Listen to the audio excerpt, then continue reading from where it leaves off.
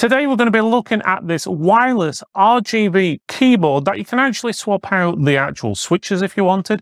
Comes with spare keycaps as well, so you can have it black or white, and it's got a frame you can remove as well if you really want to. All that, and this is from a company called KLIM. Looking at the front of the box, it does actually look pretty good, to be honest with you. You've got the manufacturer's name as well as their logo in the top left. It's called the KLIM Shift, and this is the UK one, hence the UK flag, which is just a slightly different layout. And it's a mechanical wireless keyboard. The keyboard itself has got a gloss finish over it, so it pops out. It does actually look better than some, should we say, more well-known brands. The back and the sides of the box are pretty straightforward. They're multilingual and it tells you all the different specifications on there. Also, one thing nice to note is it does state that it uses recycled paper and packaging on the actual product packaging.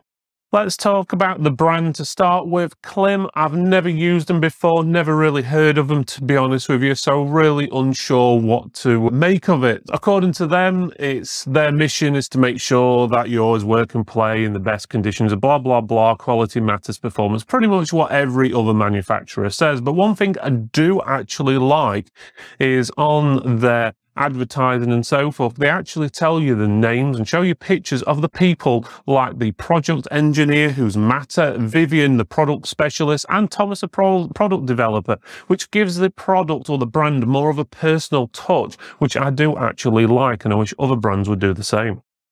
So the keyboard's small in size, big in features. It's a 60% wireless hot swappable mechanical keyboard with brown tactile switches. 60% basically means it's quite small. You're missing stuff like the number pad and so forth on the side. It's easy to use. You can either use it via Bluetooth or using wireless, using the dongle. Fully customizable. It's got 19 RGB backlighting modes, 2 keycap sets. It's got a magnetic top frame that can be removed for a different look. So it's got lots of different options on there. It's built to last. The keys have a 50 million keystroke lifetime, so you can hold on to it for the next decade with a weight of 640 grams, and it comes with roughly a 5-year warranty as well, so great value, great investment. Obviously we'll check into that in a second. So inside the box, well, there's a hell of a lot of stuff, a lot more than I was expected. So not only have you got the keyboard, which has got the removable frame around it, which we'll look at in a bit, you've got an extra set of keys which are in white, so you can swap those out, which is pretty easy to do. It does come with a keycap remover as well as a actual switch remover, and 2 spare switches as well if you do need them in that bag.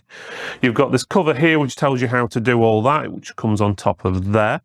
Inside this envelope here, you've got some stickers, and you also had the information here about KLIM and about their staff, which I'm not sure is actually needed on there or not. You've also got a shortcut reference guide, as well as a user manual as well, and a little bit of packaging. And on top of all that, you've got your cable as well, which is here, which is a USB Type-C to USB Type-A. Okay, so let's have a look at the top of the keyboard. As you can see, I've already changed some of the caps on the top. So we've changed the enter spaces as well as W, A, S and D to white instead of black. You can change whichever keys you want. There is a spare white set of every single key, so you can have it all white or all black if you really wanted to, which is really good. And you can easily replace the keys by just getting the key remover here, putting it over the key you want to take off, and then just pull up. You will have to hold the keyboard, there you go, and it just pulls up. Then you've got your switch there. You can remove the switch with the included remover there, so you just basically squeeze there, pull up, and it pulls the switch out, and you'll be left with this switch there. It does come with 2 spares. You could replace those switches if you wish with different switches, like a red or a blue or whatever you prefer. Otherwise, as you can see, the RGB we've got on at the moment, and it does light up pretty good. You can see the RGB writing around the edge of the keys, as well as on the actual keys itself. well through where obviously the letters are where they've been laser etched out, which is pretty good. The keyboard is a 60% keyboard, so it does mean you lose your number pad and even your function keys along the top. A lot of times though, you'd never probably use those anyway, but if you do wish to, you can basically use those keys, the function keys, with a combination of keys on the keyboard, as well as different keys for doing lighting and stuff like that by either using the Alt and the function key or whatever to use those functions. Now, if you wanted to, you can also remove the frame. So it's basically a magnetic frame. You just basically, you have to pull a couple of keys down and then pull up on the frame and it pulls off. So if you prefer to have a frame only design, which is white underneath, and so you can see around it for a slightly different look, you can do with ease, as you can see there. But obviously that's all down to preference. Okay, on the underside of the keyboard, obviously we've got the model numbers and stuff like that. There is a little button here which allows you to change modes. That's between Bluetooth or Wi-Fi using the receiver, which is here. It's taped in at the moment. I would have preferred that to be a switch on the back so you could easily change without having to lift the keyboard upside down, but it does have the option there at least. You do have 4 rubberized feet, 2 at the front and then 2 at the back. The ones at the back are actually on the feet, what you can change in a second, so that will stop it sliding on the table. You've got 2 adjustments on the feet, 1 and 2 depending on how high you want it, and each of those adjustments do have a rubberized top, so that will stop it sliding around on your desk and so forth if you wished. So for example there, as you can see, it's moving a little bit, but again this is on a mat at the moment, so it gives you a rough idea. Now the back of the keyboard here, you do have your on and off switch, which obviously, well, I don't think I need to tell you, turns it off and on. You've also got your charging port there as well, so you plug in your USB Type-C connector into your PC or your plug socket or whatever you've got, and it will charge it up. Now they say when this is lit up fully, so you've got RGB lights on and so forth, you're going to get 4 hours worth of usage out of the battery what's built in. So that's not a lot, but bear in mind if you turn the RGB effects down or even off, you will obviously extend that by quite a bit. But I would still obviously make sure if you go in elsewhere, you've got a cable with you to charge it up. Now they do provide a nice shortcut reference guide that it says US layout, but again you use it for UK, and then they've got other languages on the other side, but the keys do the same thing. So if you hold, for example, function down and print, that's previous and so forth, like previous track, you press, for example, function and number 2, it does F2 and so forth. So you can press different buttons to do different things. So function and enter will do like changing the color, and then you've got function as well as the backspace will change the effect and so forth. So if I hold function down, wherever it is there, in the backspace, as you can see, we're swapping between the different RGB effects there. If there's any slight flickering of lights, that's just due to the camera refresh rates and the refresh rate on the actual keyboard. It gives you a rough idea. You've got a few different options, and then you can choose different colors of those effects as well. There's quite a few different versions there you can go for. It's really up to you what you want in, but the basics is you basically press these keys over here as well as the function key, and it will do different things. You can change the brightness as well. Increasing brightness is the up arrow, so that one there, or you can lower the brightness there, which will obviously save on your battery. So it's really up to you what you want to actually do. You can even do speed effects and so forth. So if you want the effects to go faster or slower, you press the forward button or the backwards button. Really up to you. Obviously you can do most of these effects through the software, which we'll go through shortly. Okay, we're now going to do a sound test. The microphone is here, which is 20 centimeters away from the keyboard. This is totally unedited, so if my sound sounds a little bit different, that is why. Now we're going to test the standard keys like the QWERTY keys to give you a rough idea.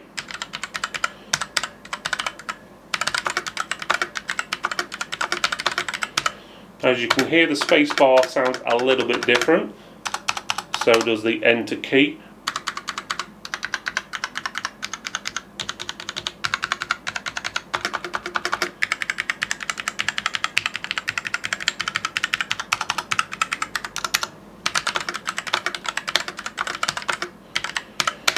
So overall, all the keys sound fairly similar, with the exception of the spacebar, which does have more of a duller or a bassier effect to it